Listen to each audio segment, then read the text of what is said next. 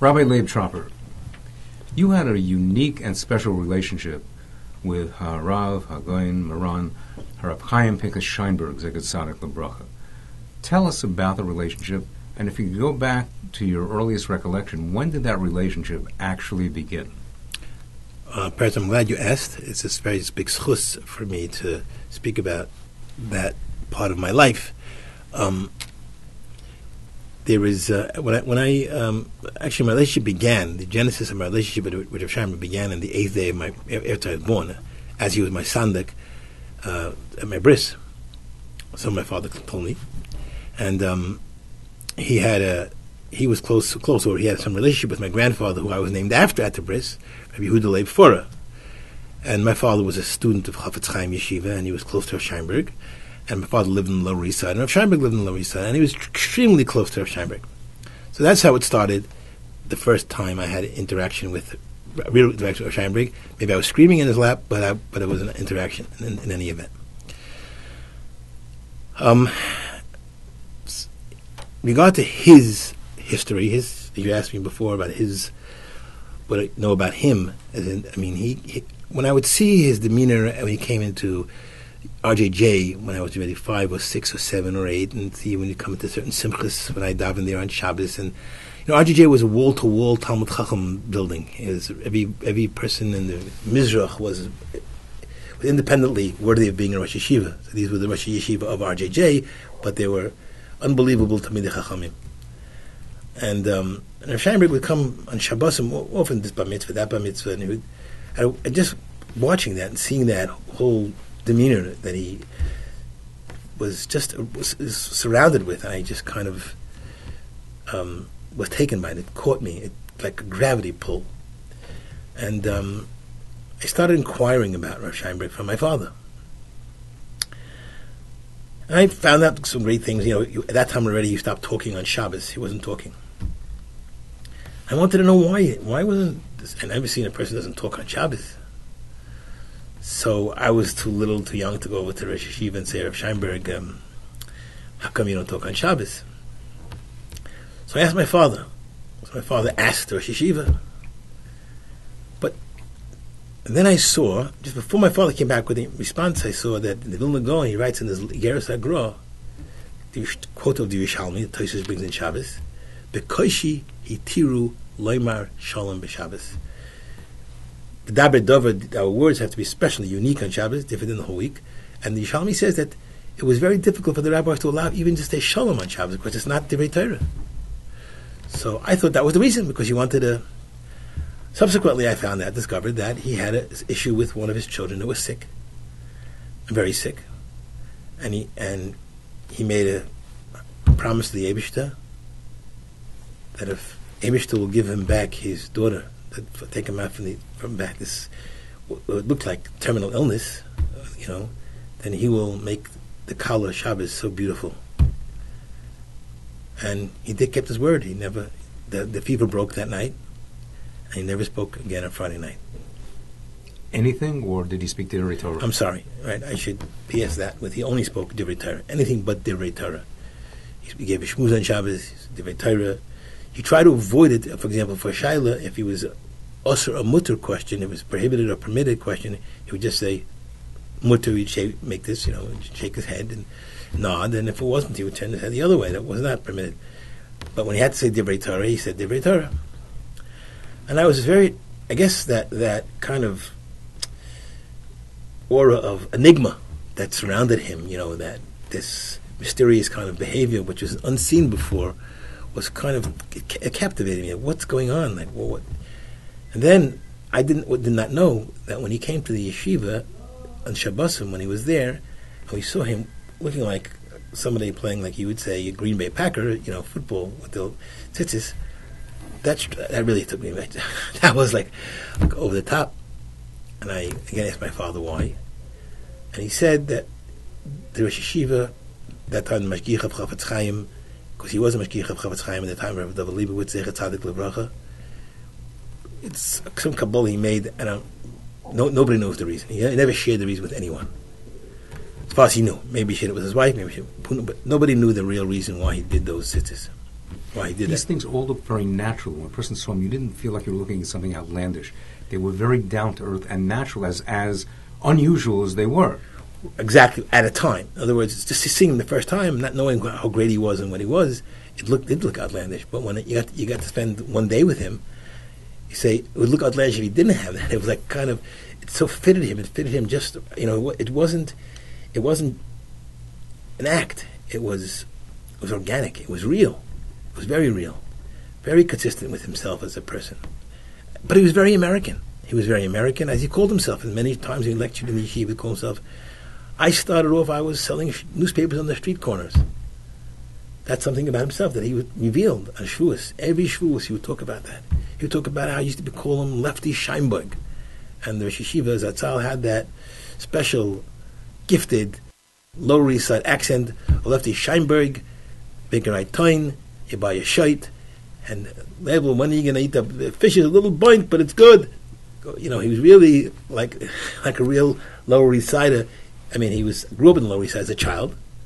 He grew up in the Lower East Side. Then he got married to Rav Herman's daughter, and then he went to study in Europe, learned in the Mir Yeshiva, and he went to talk to Baruch Baron Learning a number of times. He went to the Biskarov once, and he was then considered to be a great Torah personality. He got smicha at a very young age under the chuppah. He got smicha besides the Yordeya, Anoshim and Ezekiel, I understand, which is 19 years old.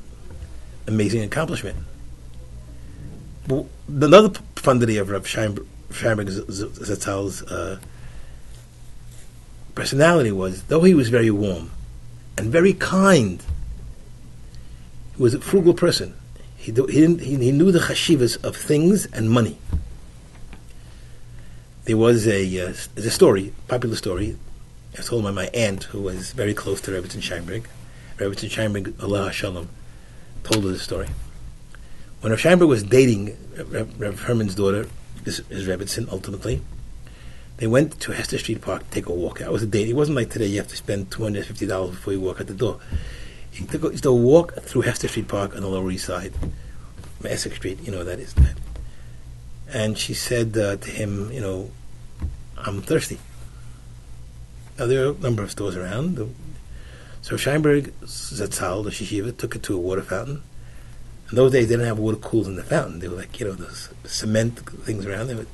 He pressed the button and said, please, can I drink? So you can imagine how outraged she was. Like, she didn't say anything, but she was kind of, where's my Diet Coke? Where's my regular Coke? Where's my orange soda? Where's whatever it is? So she went and told her father, Zatzal, Rav Yaakov Herman. He said, he's very cheap. I don't understand him. He's outlandishly cheap. What's this? He said, you should respect someone who respects money. And if I remember correctly, he even gave a little patch, even though she was an older woman. He says, you have to respect someone who really doesn't throw his money around like that. Of course, that's antique Judaism, antique way of living in general, but particularly antique Judaism. What other things do you remember about him in terms of the way he treated his Talmidim, each and every Talmud, and his godless in learning? I mean, I think people need to be aware of just how great he was in his own personal limud Torah, his hasamad, his godless. Can we get a gauge? Can we fathom to any degree how great, how vast, how deep, how broad in depth his grasp of Torah was? It's a fascinating question. In truth, one of the dinners that I was on, I think you may have remembered that I was on a number of years ago, but the dinner, and as a speaker, as a guest of honor, so I spoke. Everybody was talking about the greatness of Shami's tzidkis and his anova and his humility and other things, and I focused. I said, we got to stop talking about all these brachas and miracles and everything else. We got to talk about his greatness as a Talmud Chacham. The Rosh Yeshiva put out his first sefer before he was 40 years old.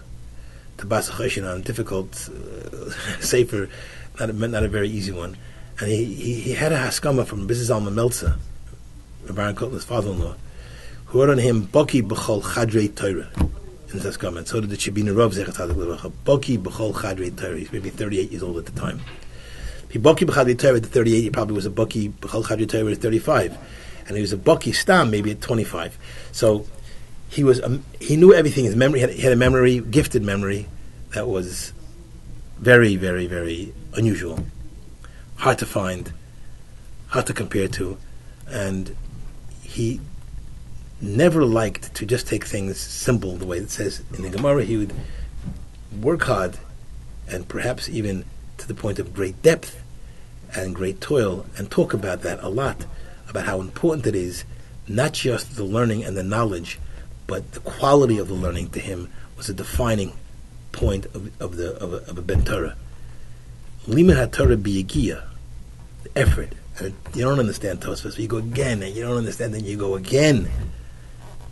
Is it much more important to him than somebody learning 8 blot Gemara in one time without Yigiyah? And he explained it was a very interesting point. He said to me once, at that time I was a Bachar, he said, Label, when somebody's a genius and able to learn Tosfos, he says, so he has a brilliant mind and he just learns Torah with it. Instead of, he could have studied mathematics, he could have studied geometry, he could have studied physics. He chose to study Torah. When somebody who has a difficult mind has a hard time, and he works himself through Tosfos with difficulty, his mind becomes a Torah mind because the Torah developed his mind.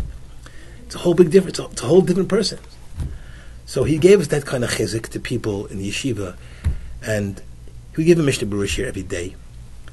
And every sif, 4 volumes, 5 volumes of Mishnah Baruch, we learn with him every morning, 2, 4, 5 halachas in the morning. He would know the sources in the Gemara with Rashi, Taisu, Sheinberg, and Gold Achronim, every Chuv Sefer that came out. It was not to believe. It was not to believe.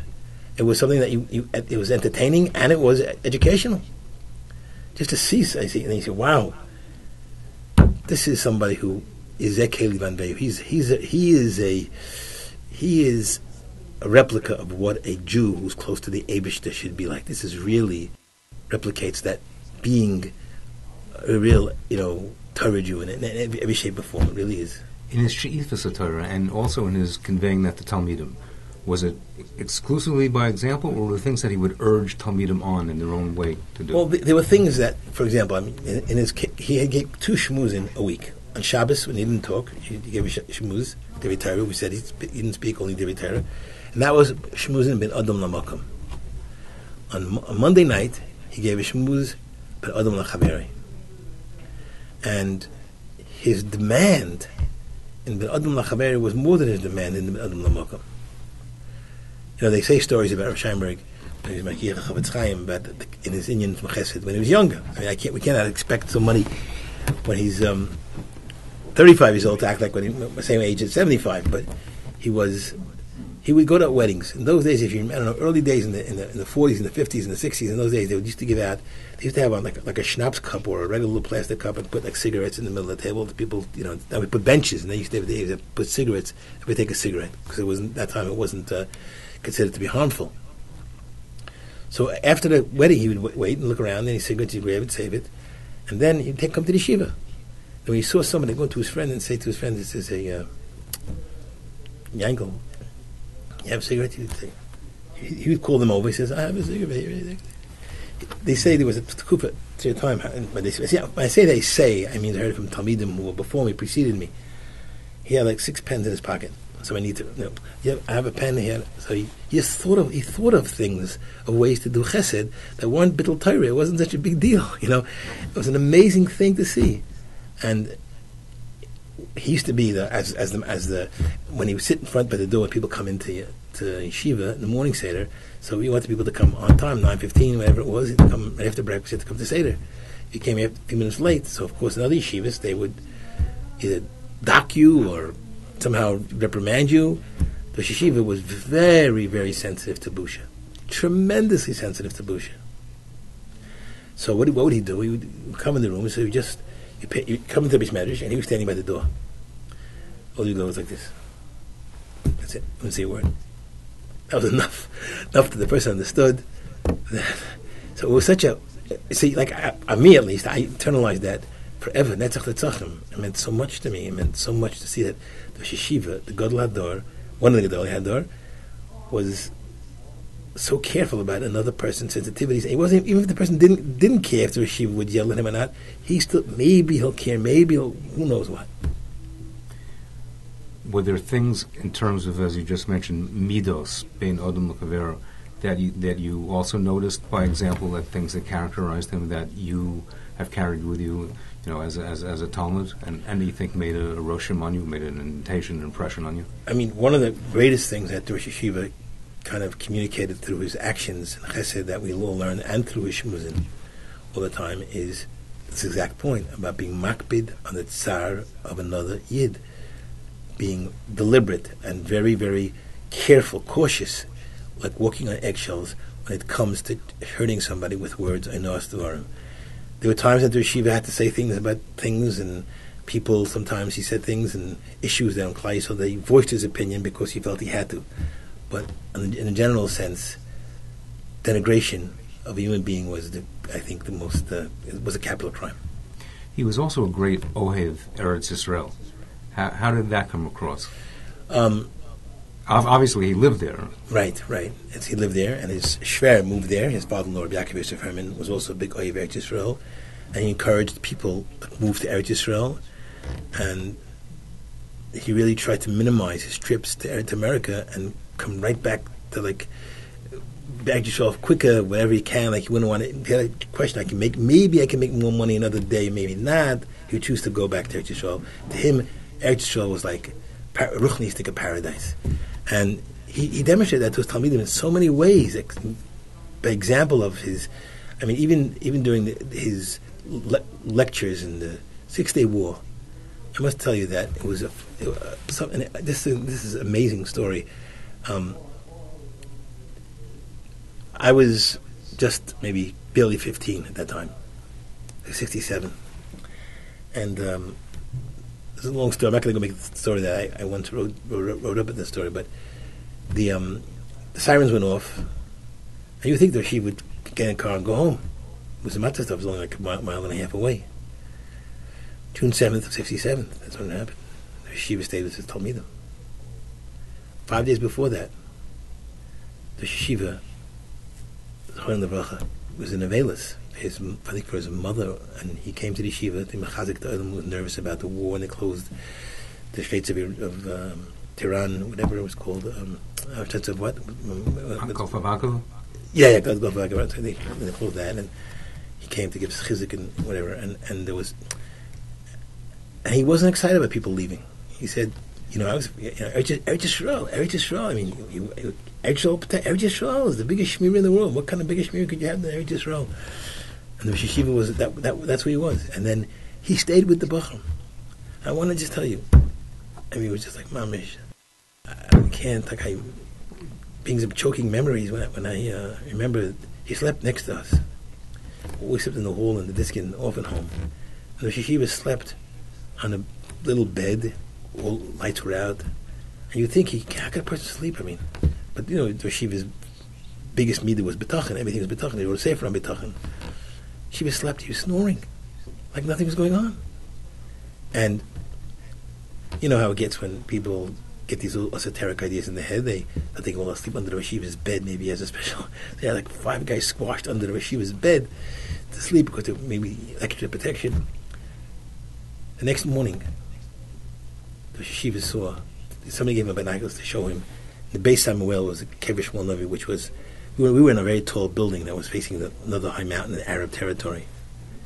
And the yeshiva saw an Egged bus, Israel bus, Egged bus, that soldiers were getting off on and holding on to the Beis Samuel. He cried from Simcha, and he sang Nishmas Glachai. Like the Eretz Yisrael meant everything to him, like mamish, this is Avram Avinu, but whatever. This is the land of schools, HaTorah, the schools of all Moshe Rabbeinu wanted to do all his life was all his tefillos was to see Eretz Yisrael. Eretz, Chemda, Tovu, Rachava. There's something to the Eretz Yisrael of Avidu Yisrael Machkim that has a special hashbon, people, Chachma and everything, all the brachas that Eretz Yisrael gives forth to Klal Yisrael. And the yeshiva utilized every single one. He was so in love, but not in the way that anyway smacked of the Zionistic love of Israel, but the way of love of the way the Torah is in love of Eretz Yisrael, and the inner meaning, the ruchnistic meaning of Eretz Yisrael, only the ruchnistic meaning of Eretz Yisrael. He would have had a very difficult time talking bad about people even who are not from in Eretz Yisrael, but always probably Lashon Hara was a big thing for him in any event. But people who lived in Eretz Yisrael was like really Yisrael. I mean, even the people in the government, he would disagree with them and say it's a terrible thing. But to say something like, some people use some kind of name, adjective that was almost like a curse, they would say, and then he would just never ever wouldn't allow us. He would stop right away. And, no. So that's the Yeshiva's attachment to Eretz Yisrael. Would you leave us with some thoughts about you being a Talmud Muvuk as he described you, the things that you're going to carry with you among the things that you mentioned now, that for each of us, to make it more than just a nostalgic review and a thought of an Adam Gadol, what do we have to take, halacha l'maisa, substantively, with us, that we can put in our daily lives and implement at this moment, that anybody could do? It's almost a profanity to use a comparable concept in business world, but I want to say it because that expresses it all. The Yeshiva wasn't born a genius. He wasn't born holy from the beginning. I want to just say, parrots, to the great praise of the Rosh Yeshiva, to becoming Lamaila from the Teva was, hurts may be better, but Avish tries harder. And his trying harder was really what made him the great Gaon, above and beyond, towering figure, beyond and above others that were born with great minds and great inspiration and great parents. Family fathers, it was Shoemaker or Taylor, I think he was. And he just towered above them in such a great way because hurts may be better, but Avish tries harder. Thanks so much. Thank you, Rabbi Leib Tropper.